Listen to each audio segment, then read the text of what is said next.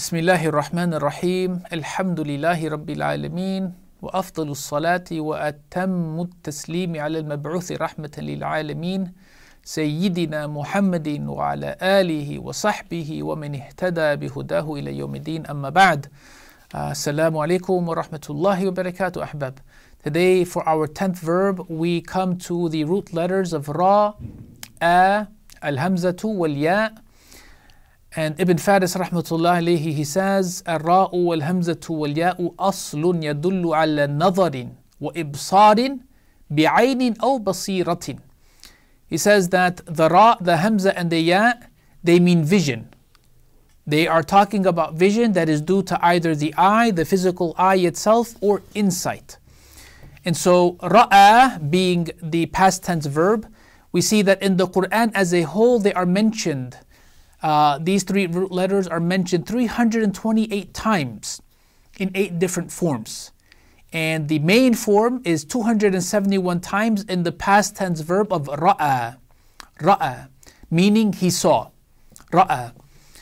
And when we understand that this is the case, we'll see that Ra'a, even in its past tense form as that, it can have the meaning of visual sighting with the eye, or what's referred to in the Arabic as al-ra'yu al-qalbiyya, yani that it's insight in not the physical eye, but it's what's basically understood as the ability to see through the heart or through the mind. So not the physical sight, but a deeper sight, an insight that is at the level of the heart or at the level of the mind. And how do you tell the difference? Well, context, but there's also another thing. The physical sighting with the eye, it has only one direct object. And the way that you'll see the direct object is that it's mansoob, it'll take the fatha if there's the vowel at the end of it. Or if it's of the forms that are mansoobun bil ya, that it becomes the accusative, if I'm not mistaken, with the ya in it, you'll see it there.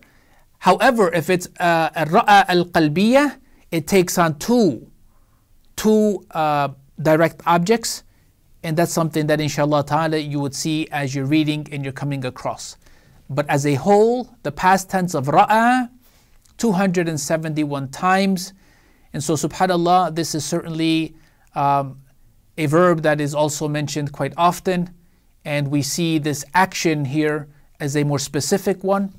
And so we pray that Allah Azza wa Jal, with this 10th verb, that He give us not just the sense of our eyes to be able to truly see, but that He help us to also see with our hearts and with our minds, blessing us with insight. Allahumma ameen. Wassalamu alaikum wa rahmatullahi wa barakatuh.